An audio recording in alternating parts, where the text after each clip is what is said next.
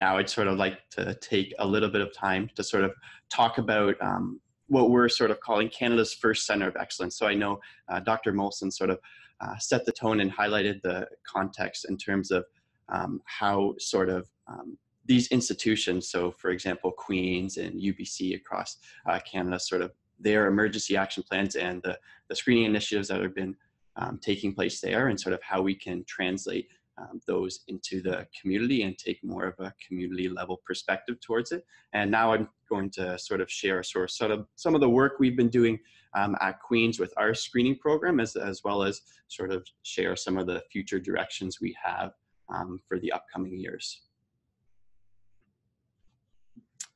So once again, the well-known figure. So you all know that this is the CSCAP, so the Cardiovascular Screening and Care of the Athletes program. So under this program, a Center of Excellence incorporates all of the elements. So we have our foundational enhanced and excellence pillar, as well as our 3 screening tiers. And the ultimate goal is to link these centers of excellence together. So in order to sort of facilitate a national approach to data gathering and enhancement of quality of evidence. So during the development of these recommendations, a trial screening program was implemented at our institution. It was headed by Dr. Amar Jory and then Dr. Molson. And this was in collaboration with Queen's Athletics. I know we have some of our Q Sports medicine team here, so Ryan Bennett and Dr. Karen Graham. So they've been sort of essential in terms of helping roll out and implement this program to our athletes. So the purpose of our screening program was to outline the successful implementation of the recent cardiovascular pre-participation screening recommendations. And it ultimately served as a practical blueprint for other Canadian institutions or organizations intending to implement a formal screening program. So this was originally implemented in 2017 as an institutional translation of the Joint Position Statement. And Queen's University met all the requirements to become a Center of Excellence under the CSCAP. So as you can see, in the foundational pillar, we achieved high quality emergency protocols through accessible AED locations. So that was touched on by Dr. Molson, as well as safety protocols, athlete guidelines and services. And on our enhanced pillar sort of constituted a collaborative sports cardiology network. So we drew expertise from the cardiovascular imaging network at Queen's, the athletic therapy team, strength and conditioning, as well as the Kingston Health Sciences Center. And then our excellence pillar was sort of founded on shared decision-making. So this sort of approach was utilized throughout our screening process, and I'm going to go into a little bit more further detail about that later in this presentation. And then finally, we implemented all 3 screening tiers. So all of our athletes were required to complete an essential history questionnaire, physical exam, and ECG. So in terms of screening workflow, the main components of our program constituted a general medical and family history questionnaire that was completed by the athlete, as well as a physical examination and 12-lead ECG that were completed and interpreted by our primary care partners and networks. Our multidisciplinary review procedure involved an administrative assistant that reviewed all of these packages for completeness, an athletic therapist who used a binary approach to flagging any cases of concern, and then all of these packages were reviewed by our sports physicians, who then either cleared the athlete or referred them for further testing through our cardiology team and our subsequent subspecialties. So over our 2-year implementation period, we received 517 packages, of which 438 were complete and 114 were flagged. And what was interesting to note is that over 90% of our flagged athletes were for specifically cardiovascular concerns. And of this subset of flagged athletes, there was around 60% that were directly pertaining to the athlete's ECG. So of these flagged cases, majority of them were cleared upon review, although 12 were referred for further testing by our cardiology team. And at the end, all of our athletes were eventually cleared using this stepwise screening approach. And actually, over this implementation period, we actually had a pretty profound and unique case. So we had an 18-year-old male rowing athlete who is intending to try out for the varsity team. So when he submitted his screening package, his history indicated no previous syncope, angina, or shortness of breath at rest and exercise. His physical exam was totally normal, although there was an abnormal ventricular pre-excitation pattern that was noted on his ECG. So, and given the table that was presented in the guidelines, this is from Dr. Sharma, we can see that a ventricular pre-excitation pattern is under the abnormal ECG findings column, and this sort of warrants further evaluation. And on the athlete's ECG, that was actually picked up and interpreted as Wolff-Parkinson-White. So in terms of our screening, detection, and management process, first, our athlete underwent a binary flagging approach by our athletic therapist. And at this point, the ECG abnormality was detected. So the athlete was then flagged and then referred for a follow-up appointment by our sports physician. And at this point, our ECG abnormality was confirmed. And then our athlete was then sent to our sports cardiology team with a consultation. So at this consultation, what was actually brought up is that, and this wasn't originally indicated in the athlete's history, is that at this point they were called episodic palpitations during exercise. So this ultimately led to the diagnosis of WPW. And as such, a stress test and EP study were ordered to define the risk. So at this point, there was a shared decision of partial restriction. So the athletes was able to sort of continue training at sub-maximal levels. And then eventually they were going to sort of, once their stress test and EP study was ordered, there was going to be a consultation with our cardiology team. And as you can see throughout this whole sort of shared decision-making process, our decision team involved the athlete, his parents, our athletic therapists, sports physicians, and our cardiovascular care team. So in order to define the risk, the stress test and EP study indicated a short anterograde refractory period of the pathway. And at this point, there was a shared decision by all members of the team to sort of support a catheter ablation on the accessory pathway. The pathway was ablated with no complications, and the athlete was then subsequently cleared. So given the small risk of reoccurrence, it was decided that the athlete was able to ease into regular training and full competition with follow-up.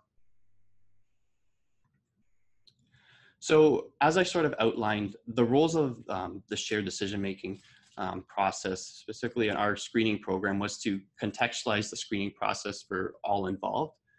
It was to inform all parties about the management and treatment associated with a particular diagnosis and the risk of sudden cardiac death, as well as ensure an informed decision was made in regard to no partial or full restriction.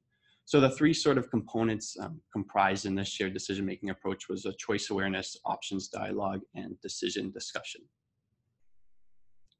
So as you can see here, our process sort of started with a choice awareness. So we made sure that the athlete and his parents were informed about this screening program and that any abnormalities could be detected.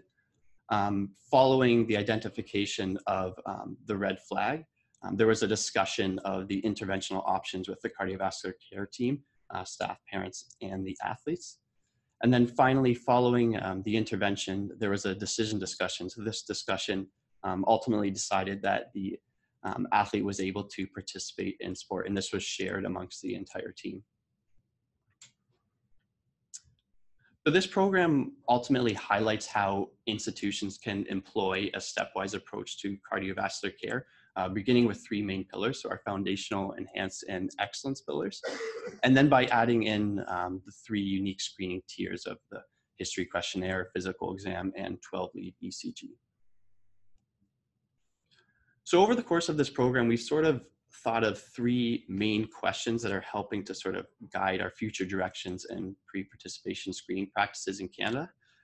So under our innovation pillar, we sort of ask, how do we build a Canadian network for the translation of the CSCAP? And that's sort of, I guess, one of the main reasons that we sort of ask everybody to meet in today.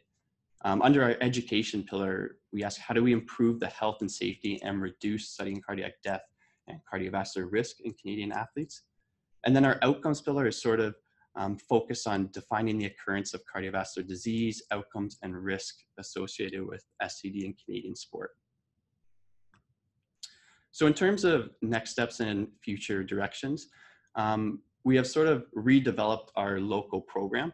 So we're looking to sort of implement an online and centralized cardiovascular screening platform in comparison to our paper-based form, as well as validate point of care ultrasound protocols that were sort of established. I know Dr. Molson worked with that on Dr. Jory, as well as sort of evaluate our unique ECG workflow process, which involves sort of having our ECG completed by our primary care networks and then sent into our institution.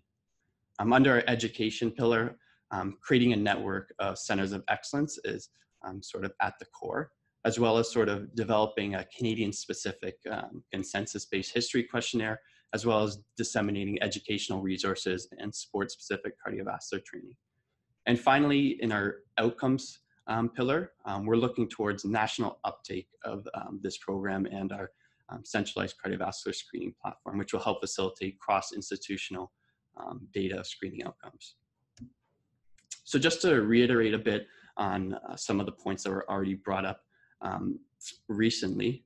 So it's sort of been, I know some of the work by Dr. McKinney and Dr. Molson, what they sort of noted was that only around 52% of youth sports institutions conducted some sort of PPS for their athletes. And of these, the screening practices are highly variable. So when compared to the AHA and ESC guidelines or the PPE form. So despite these variable screening practices, majority of youth sports institutions are actually doing a good job in terms of accessible AEDs and then satisfactory emergency action plans. So this recent training practice paper coming out of BC actually showed some interesting points in this topic. So they noted that all institutions had an AED present or nearby at all games, and that close to 100%, so 94.4% had one present in practice. Although from my perspective, it was quite sort of concerning to know that only 66% of athletic personnel were actually mandated to have AED and CPR training. So I definitely think there's some room for improvement in that area. So looking towards our goal of increasing awareness of these topics and also AED and CPR training for athletic personnel, I think this is a very important area, but we're still missing one big component, and that's sort of, what about our athletes? Like, shouldn't we be training them in AED and CPR? Why are we sort of specifically looking at our athletic personnel? So as a student athlete myself, sort of as a little story, so I've been involved in sports at Queen's for my entire career. I was a rower for my undergrad, and now I'm sort of transitioning into triathlon. So I've attended numerous training seminars and completed various educational modules to ensure I was up to date and informed with the latest health information, safety protocols, and sporting guidelines. So I've completed the Canadian Center for Ethics in Sport, my True Sport and Clean Sport testing. I've been given an overview of eligibility. I've participated in concussion awareness seminars. I've completed hazing modules, and more recently, I've sort of been shown the implications of cannabis and legalization for student athletes. Although there's one sort of big component that's missing here. So the missing component is mandatory cardiovascular safety, sudden cardiac arrest awareness, and AED and CPR training for our varsity athletes.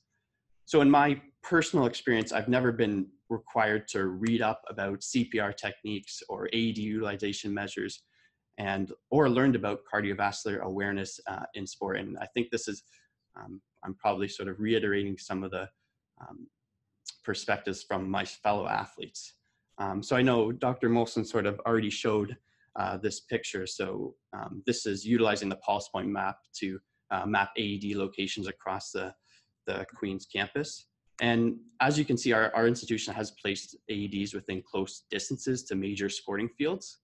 And although this is quite an amazing safety initiative, and it shows that sort of we're procuring and placing our AEDs at unique spots, I question how many student athletes are actually aware of this. And it's likely very few, which I think is a substantial safety gap, particularly in terms of athletes helping athletes in the field of play. So overall, although Canadian institutions have been shown to have good emergency action plans and preparedness measures, we should really be focusing education and initiatives for athletes, as they're the ones that are by the side of their teammates at all points and likely to be alongside a victim of one of these cardiovascular outcomes. So the big question is, how do we solve these important problems? So it's why sort of we're all here together today and tomorrow. So given the variable screening practices and lack of athlete education and cardiovascular safety, our institution is sort of enlisting the help of an IT solutions company to help create an online screening portal that can be utilized by our athletes. So within this portal, we plan to house our mandatory pre-participation screening program components for athletes, as well as cardiovascular safety and sport education for both athletic personnel, as well as our student athletes involved in sport. So in comparison to our paper-based program, this will allow for enhanced screening processes and review, as well as increased workflow and usability within our athletics department. So these improvements will come from various features on this system, including automatic athlete clearance status, flagging process, and an audit trail to help facilitate the shared decision-making process. So as an overarching goal, we hope that we can sort of translate this screening portal to institutions across Canada, ultimately resulting in safer athletes participating in sport, educated sports personnel and athletes, and the facilitation of national data pooling for research purposes. So as we have been collaborating with our IT solutions company, we've sort of put together a preliminary structure and design of this screening portal. So within this portal, each athlete sort of has their own unique account, and they're required to complete different components of their screening online. And we've also added in the potential to introduce educational requirements for athletes. So this comes in terms of AED and CPR sort of videos and training, as well as awareness of sudden cardiac arrest. So as you can actually see on this screenshot, our flagged athletes and their clearance status are automatically tracked through this system. So take, for example, Patrick Jones here, who is highlighted in red and flagged. So if we take a look at his clearance status, we can see that he hasn't completed his SADS education video, his cardiovascular screening questionnaire, or uploaded his signed physical exam. And this has sort of resulted in his inability to be cleared to participate in sport. So now that I sort of showed you a brief sort of overview of what our program is doing, our next steps are sort of to initially trial our preliminary portal at Queen's University until 2021, and then hopefully translate it to other youth sports schools and Canadian academic institutions. And then ultimately reaching sort of that that community level, we hope to sort of, this could offer the potential to roll out to community sporting institutions and organizations and recreational leagues. Although there are some sort of key potential barriers to this. So one of them being a nationwide consensus and agreement, as well as sort of leapfrogging and jumping into existing institutional IT infrastructure, as well as the availability of cardiovascular specific expertise at different locations. Thank you.